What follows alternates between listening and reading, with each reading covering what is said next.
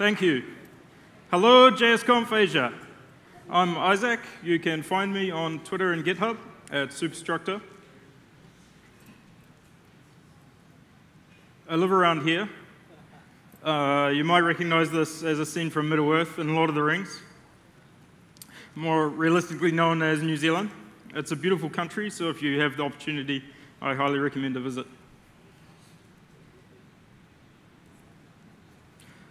Most of my recent commercial work has been on a cloud security platform called SMX. The main product is cloud email security used by the New Zealand government, the Defence Force, and most businesses. So we have JavaScript engines running inside our mail servers that handle the majority of mail flow in the whole country. It's also used by other countries, such as Australia, Japan, India.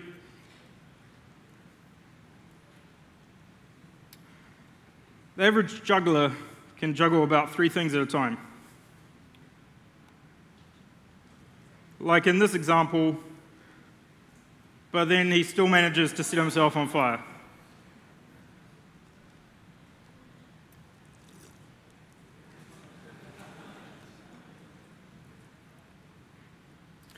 The most amazing juggler in the world, as a world record, can juggle about 13 things at a time. So that's not really a lot more in the context of things, if you think about 50 or 100 or 1,000. So if we think about this as an analogy for our mental capability as JavaScript programmers, how many things about your program can you think about at any one time? How many parts of your program can you juggle? Most people can think about around 7 things at a time, or if you're a complete genius, maybe 14. But no one can think about 50 or 100.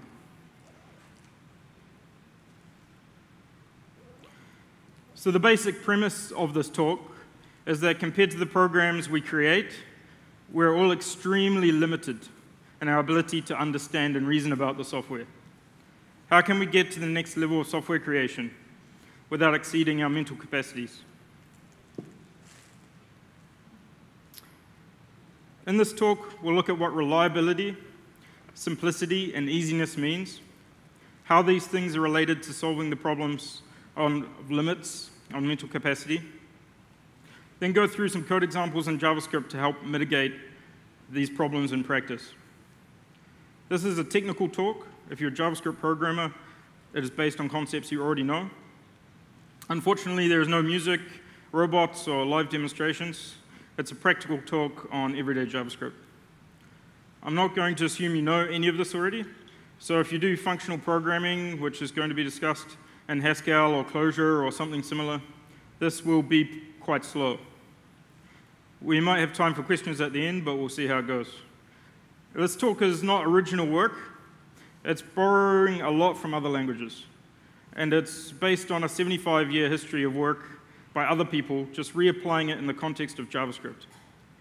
I especially want to credit Rich Hickey, the creator of the Clojure programming language, for his explanation of simplicity versus easiness, which I'll summarize in this talk, as I assume some people might not know those definitions that he's talked about. I recommend you look up all of Rich Hickey's talks on YouTube, even though they're not about JavaScript. They will help you become a better programmer. So first, let's establish some common terminology of some important terms. Words mean different things to different people, and there are a few words you'll need to understand. So I do email. Email happens to be something users just expect to work. So the project I'm working on, reliability means that email is actually delivered, that it's delivered quickly and is accurate. So for me, it's primarily about quality and correctness. For you, reliability might have different meanings, such as software being delivered on time, or controlling the cost of building and maintaining the software, or being able to confidently change the software. In this sense, almost all of us here probably care in one way or another about reliability, and that our software can be trusted in one way or another. If you don't, why not? Can you imagine a better word to start this sentence than simplicity? I can't.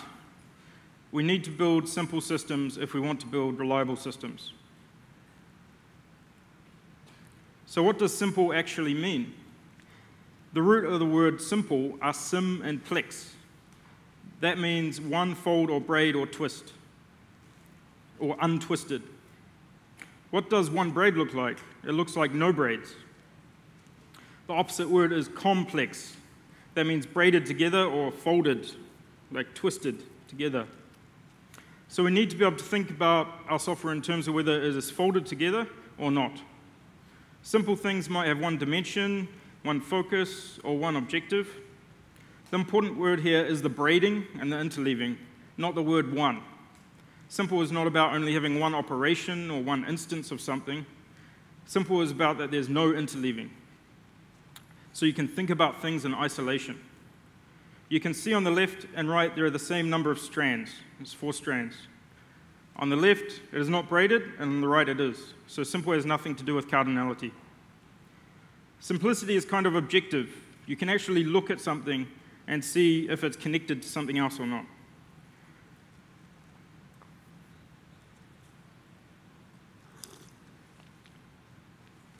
So the bad thing about complexity is that if you want to think about a piece of your software and it's braided together with something else, then you also have to think about that other part. And if it's braided together with something else, you start pulling all these parts of your software in just to solve a single problem. You can't think about just one concept or dimension in isolation. Another word we frequently confuse with simple is easy, which in this derivation is from the Latin word adjacent, which means to lie near and be nearby. So there are several meanings that you can take from this. There's the physical meaning of being near, like is something right here, like right beside me? Is it in my toolkit or is it installed on my computer? There's also, is it near to our understanding or is it in our current skill set? The word in this case is about being a familiar concept. As programmers, we're so tremendously self-involved in these two meanings of easy. And we think about this far more than we should instead of thinking about what is simple. Simplicity is not the same as easy. Simplicity is not about your personal abilities, it's not about your convenience, and it's not about your tastes. So the first meaning of easy is this notion of being physically nearby. We care so much about we can npm install something and get it working in a few seconds. Often we don't think about if the thing we're installing is a giant ball of complexity, just that we can get it right now. This is really easy, but is it good for the reliability of your software? Conversely, if something is simple but it is not easy, then because it is not nearby, then it is within your control to bring it nearby by making it part of your toolkit or installing it. I can't read this because I can't read Chinese. We don't learn Chinese in New Zealand school, unfortunately. Does that make Chinese unreadable? Is Chinese unreadable? No, I just don't know Chinese. So as programmers, we're too fixated on this notion of easy related to familiarity. Like, I can't read that. For this meaning, I don't mean in regards to our limits or mental capacity, as I was talking about earlier. I just literally mean, is it near something I already know? If you want everything to be easy and familiar, you'll never learn anything new, because it cannot be significantly different from what you already know. We also confuse this notion of easy with simple all the time, by saying that I like to use some piece of technology in my stack because it is simple, when I actually mean it is easy. Excuse me, I'll just quit that. And when I mean it is easy, I mean it is similar to something I already know. Conversely, to make something you don't know, which is simple, familiar, all you need to do is learn it. It's totally within your control to make it easy. Then there's the third notion of being easy, which is the most interesting, which is being near to our mental capacity to understand something. Because in this, we're all very similar. How many conceptual balls can you juggle?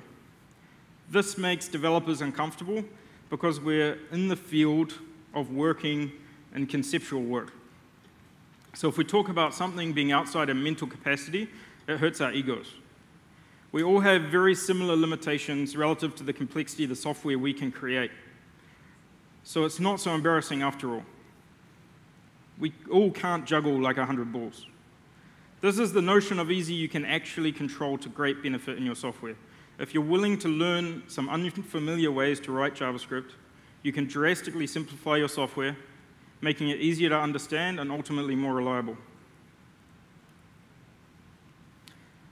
We're in the business of producing artifacts for users, but we think so much about the constructs. Does a user look at our source code and say, oh, that's so nice.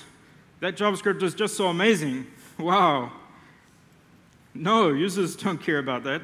The users care about usability, correctness, performance, and the ability to change the software. These are all attributes of the artifact, not the construct. Complexity is endemic in software because as developers, we're too often thinking, I like this because it's good for me, personally right now. So we need to start thinking about building software in terms of the complexity of the artifact we produce and give to users, not in terms of the easiness of the construct.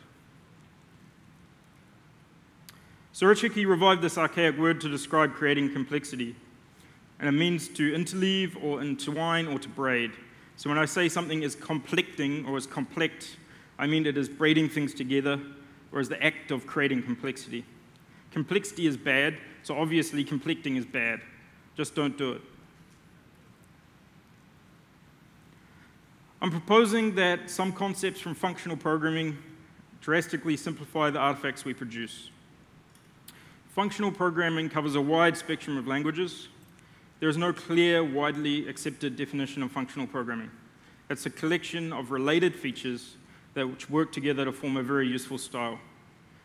Using some features from functional programming can reduce braiding or complexity, thus making your program easier to understand and increasing reliability. Some features are already widely used in JavaScript, others require libraries, and some are just not possible due to language constraints. So a different model of programming is object-oriented programming, and this emphasizes the encapsulation of moving parts within classes and object instances. In OO, you bundle up data with methods that operate on the data. Whereas in functional programming, it emphasizes the use of functions to minimize the number of moving parts, instead of encapsulating them. In functional programming, you have behavior as functions that operate on the data as arguments and return values. So in OO, the central activity is around classes, objects, methods, whereas in functional programming, the central activity is all around functions. So let's finally get into some code. This is valid JavaScript code, albeit not useful. Both 42 and the string hello are values. I think everyone can see that. Values don't change. 42 is always 42. Hello is always hello. Values are also not braided together with anything, so they are simple. In JavaScript, for the primitive types, such as if you add two numbers together or concatenate strings, you always get a new value. It does not modify the original number 40, so 40 plus 2 creates 42 in addition to 40 and 2, or the original string hello. So this is also simple. If we bind the result of an expression, like 40 plus 2, to an identifier, we get an identity referencing a value. So meaning of life is an identity for the value 42. This is also simple. There's no braiding here. Now we have a problem. The meaning of life has changed. Because it has different values over time, the program has been executed. The state of the identifier referencing the value has changed or mutated into something else. So we say the identifier now has state, and that the program is stateful. How would you test this? Unless you step through it in a debugger, you cannot inspect the runtime state of the identifier before it was changed. You can only test the most recent state. State complex values with time. You don't have the ability to get a value independent of time, but this is so easy and familiar. In so many of our programming languages and used by default in JavaScript. A lot of people say state is bad because in threading and multi-core chips, concurrency means you need to use locks. But in this case, it has nothing to do with concurrency. State is complex because it is complecting the software at a fundamental level. The data is what you're operating on to produce a result.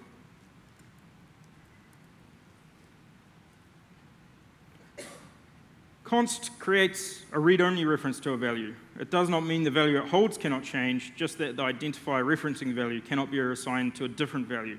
So this is better. For primitive types like numbers and strings, this effectively does provide immutability because you cannot modify those types anyway. This is simple because we're not conflicting values in time.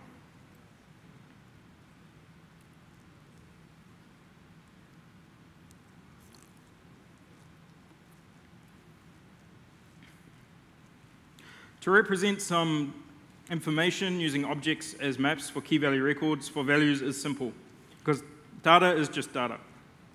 This is not braided together with anything.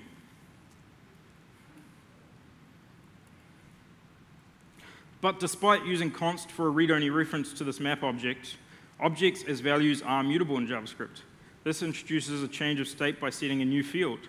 So again, this is conflicting time with values, and it is complex.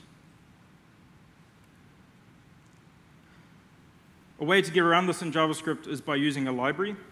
You can get immutable data structures in JavaScript this way. With an immutable collection, modifying the collection in any way returns a new value. So after the last line here of conf.set, both values persist as separate and isolated values. The set call does not modify the value assigned to the conf reference. Immutable collections are simple because there are no conflicting of values in time. Immutable collections can also be used to do interesting things like time-traveling debuggers, which can show the state of values over the entire execution of the program because you never lose any changes. This example is using a library called Immutable from Facebook. There is also a library called Mori from the Clojure community, which is faster, but Immutable is used here as it has more support within the JavaScript ecosystem.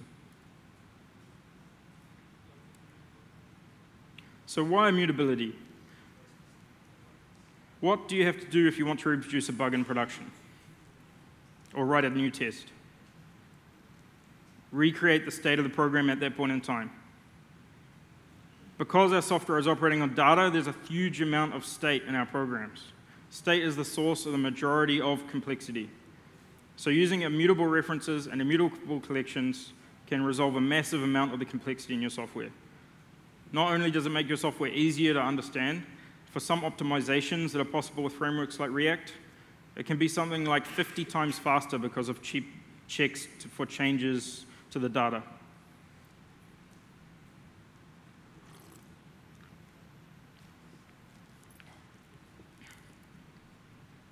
But what about memory usage if we keep all these versions of the data around?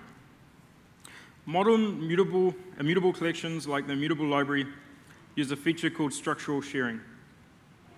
For example, this means that when you add an item to a collection, the original has not been changed, but a new value is created with a reference to the original value. And only the new item that has been added is stored in memory. Behind the scenes, the data structures share common data between multiple values. So you don't need to worry that this is costing you a lot of memory or a lot of inefficiency in copying data around in memory. Does anyone know what this is? No? It's magnetic core memory that was used from 1955 until 1975. If you ever wondered where the term core dump for writing memory to a file came from, it was originally used with core memory. Every ring you see is one bit of memory made from iron that had to be placed in that network of wires by hand. Bit by bit, it was woven on a loom. Each bit cost as much as $1. So by that measure, my iPhone has $8 billion of memory. Functional programming was invented in 1956 when this memory was in use. So at that time, it was just too expensive. The only reason we changed locations in memory with mutable references and mutable collections is that we literally had to think about where in memory we would put something and then replace it when we didn't need it anymore, because we didn't have enough available memory to use a new place in memory. We don't have anything like these limitations anymore. Memory is plentiful, cheap, and fast, so why are we using language decisions made for obsolete hardware? Let's look at an example that's a bit less trivial than storing simple values. This is a sunflower. The sunflower heads follow the Fibonacci sequence of numbers, which is closely related to the golden ratio. To get a Fibonacci number, we start with two numbers 1 and 1. Then each subsequent number is the previous two numbers added together. So the first number is 1, the second number is 1, then 1 plus 1 is 2 for the third number, and 1 plus 2 is 3 for the fourth number, and so on.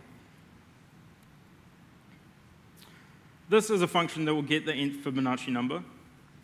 So if we want the fifth number, we'd pass 5 in as the n argument. Not only is this stateful, as variables are changing state, but loops also complete what you're doing with how to do it. In the for definition, it's checking if I is less than n on each step, and incrementing I, which is the iteration part. And then inside the for loop, the step part is calculating the value. So a loop represents completing different concerns and is a source of complexity. Could this be written so that it's stateless and not using a loop?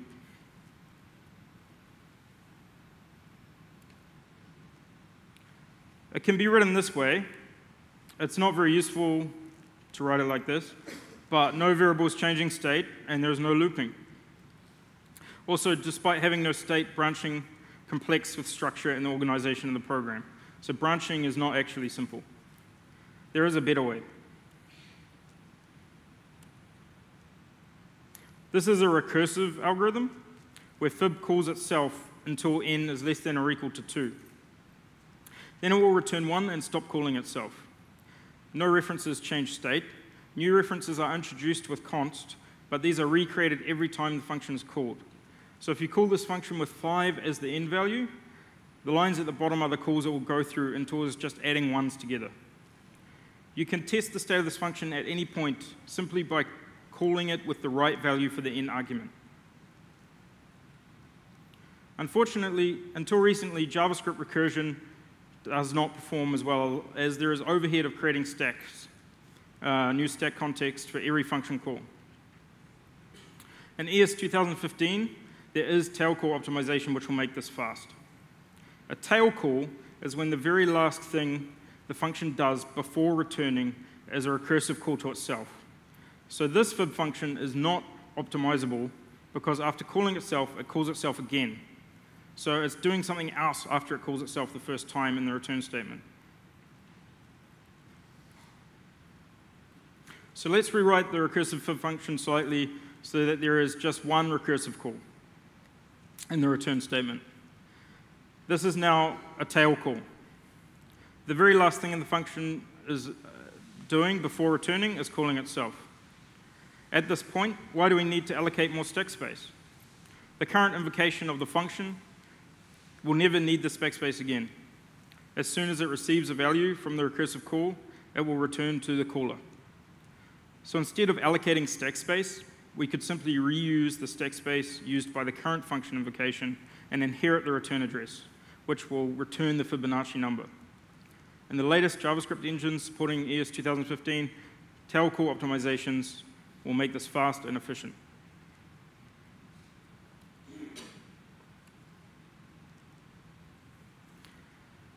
So functions have a concept of purity in functional programming. We say a function is impure if it causes state to change outside of the scope of itself. This is also referred to as side effects because there is an effect outside of the scope of the function. Impure functions are complex because, yet again, it is complecting values in time over your program. But you see this style of mutating out-of-scope variables all the time in JavaScript.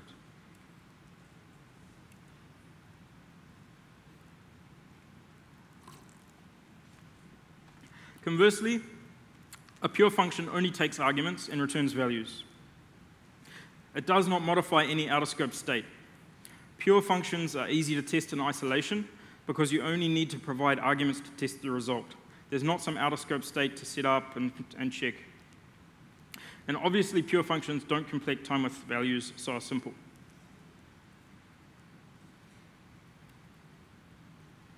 So without loops and modifying values, how do you convert one collection of values into another collection of values? One of the most fundamental functions in functional programming is map, which is used to convert one collection into a related one by running the same function against each member of the collection.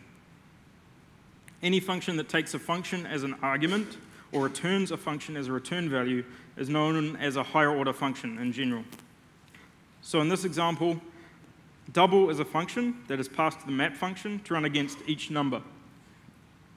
This is simpler than loops because it does not conflict what you are doing with how to do it. I put simpler with an R here because it's not as simple as it could be. First, I could be using immutable collections instead of the JavaScript mutable arrays and maps. Second, I'll talk later about how common collection functions like map conflict the inputs and the outputs of the data with the steps or transformations you're performing on the data. Reduce is a more general higher order function for collections than map. It allows you to produce any new value from a collection. So each invocation of the add function receives the value so far and returns the new value that would be passed into the next invocation of the add function. In this way, a value is built up over each member of the collection.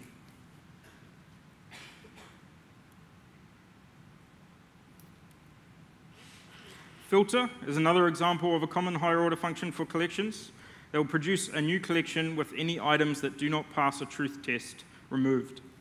The isEven function will be invoked for each member of the collection, and if it returns false, the member will be removed from the collection, returned by the filter function.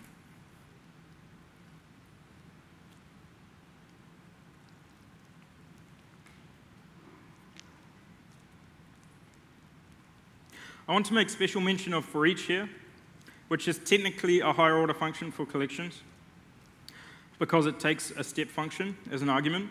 For each is basically a loop with a step defined as a function because there's no output value. Because there's no output value, the only use it can have is as an impure step function that changes state or has side effects. So the only possible valid use of this is perhaps for debugging or intentional side effects if you can't do it another way. It is definitely simpler to use reduce, filter, map, or similar functions for working with transforming collections. So this is complex.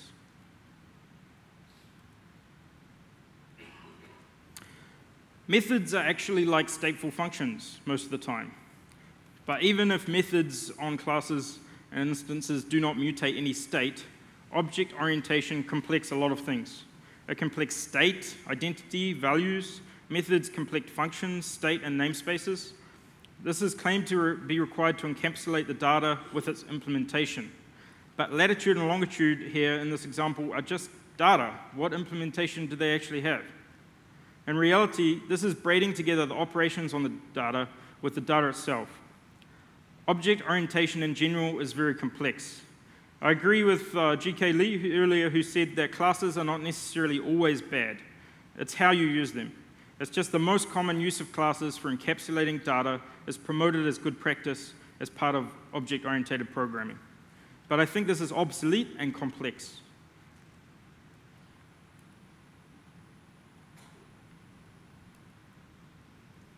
Why not just use data as values and namespaces of pure functions? This is easier to test and easier to reason about. This is simple because there's no conflicting of state, identity, values, and namespaces, like with object orientation.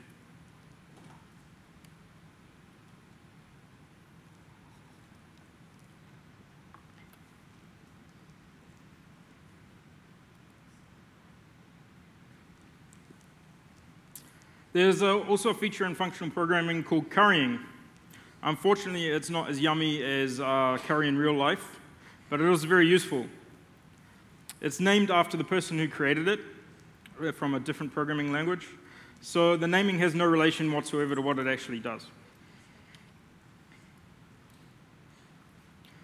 Currying is the process of converting functions that take more than one argument into ones that, when supplied with fewer arguments than they require, will return new functions that accept the remaining arguments. So in this example, f is a function that already has a set a to 1. So that when we call f with 2, we get the result of 1 plus 2. Currying is simple because it enables us to untwist or unbraid supplying arguments from function invocation. So you can do these two things separately. Whereas with normal function invocation, you have to provide all the arguments at call time.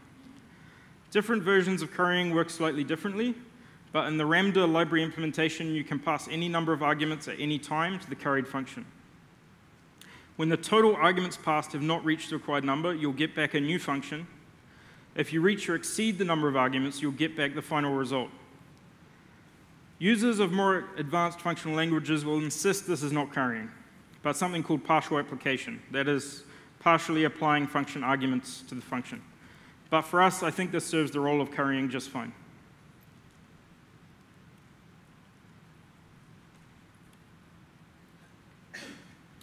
Compose is a function that can join functions together into a new function. So in this example, calling f is the same as calling pow, then negate, and then increment on the values.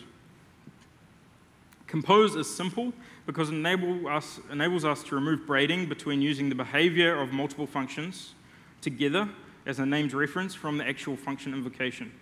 So we can join these functions together and give it a reference and then call it later.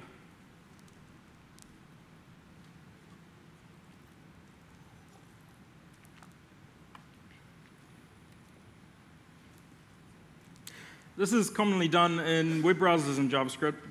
We pass callbacks to event handlers to do something in relation to the mouse moving or someone clicking a button. Passing callbacks to event handlers is conflicting the producer and the consumer of events. Because the producer is the document that's firing the mouse move event, and the consumer is the callback. So there's this massive web of direct relationships between the things that produce events and the listeners. It creates fragmented logic that's difficult to reason about or control the flow of. It's also conflicting the asynchronous or synchronous nature of the event source with the consumer logic. The consumer logic is directly bound to the asynchronicity. So this is complex.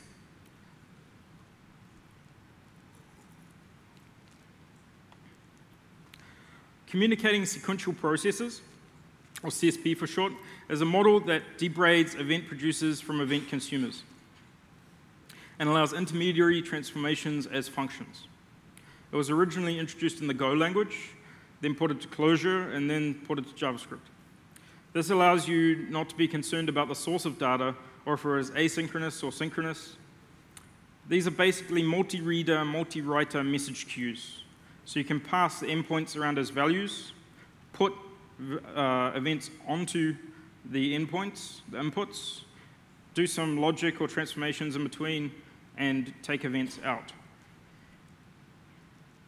I'm not going to go through CSP in detail, as that would be a whole talk in itself, but I'll provide a short example. This function, given a DOM element, a name of an event type, and a CSP channel, will put the DOM events onto the CSP channel. So this is an event producer.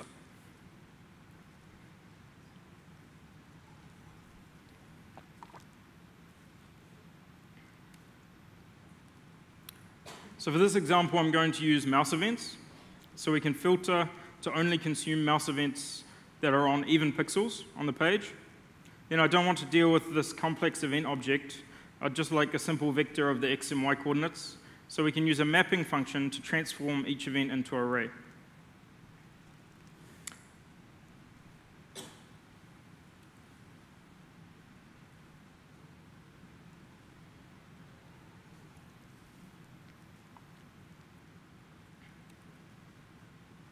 Finally, I can use a recursive loop to take events from the CSP channel. So this is an event consumer, and print them to the JavaScript console. So you can see that as a mouse would be moving around on the screen, each filtered and transformed event would be printed to the console. This is probably more lines of code than the event callback example, but it's about the lack of interleaving. Being able to understand and test these things in isolation, not the number of lines of code.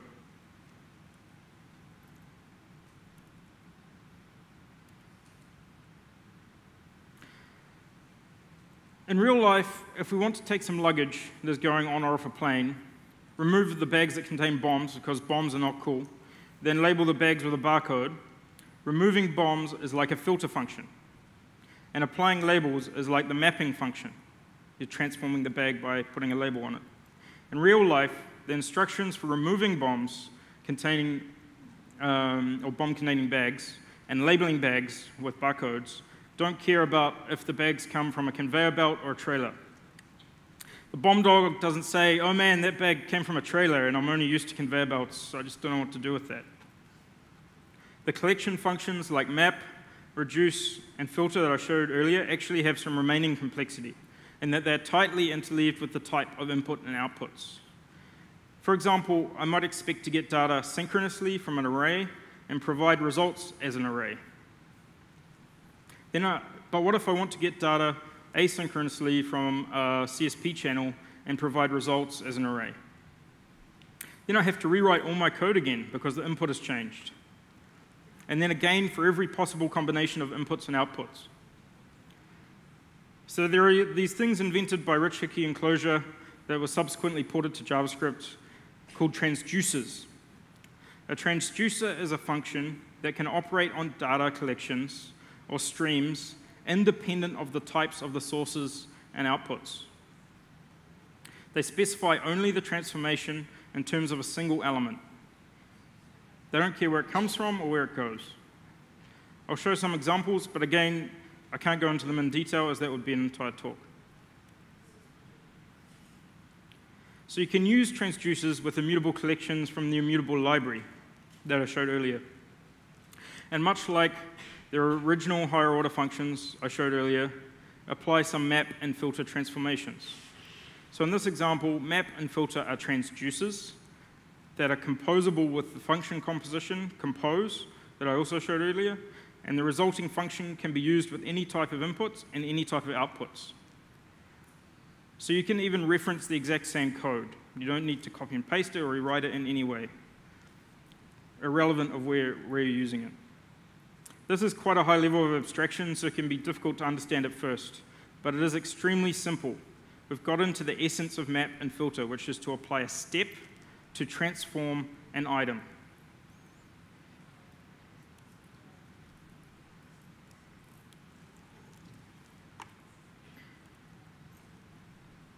So yeah, the interesting part is you can use those exact functions that we just used with an immutable collection, even direct references to the same code, to transform an asynchronous CSP channel as well.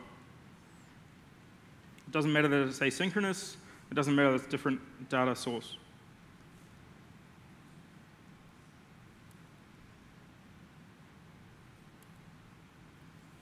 So I certainly didn't cover everything, all the possible techniques or concepts within this subject.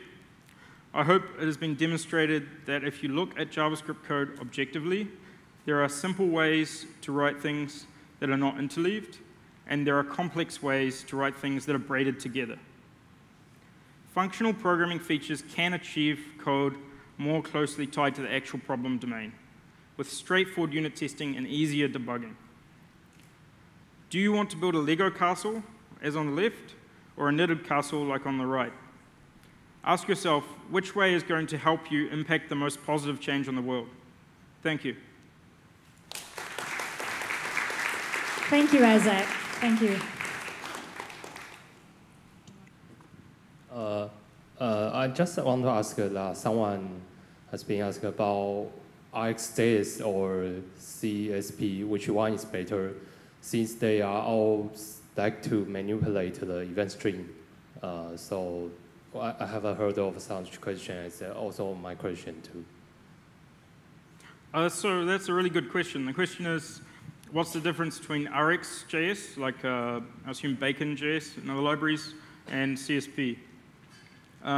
It's a tough question to answer in a short time, but there are known cases where RxJS doesn't cover things that you can do in CSP. I'd have to show some code examples to be more clear, but I'm happy to put those up with my slides.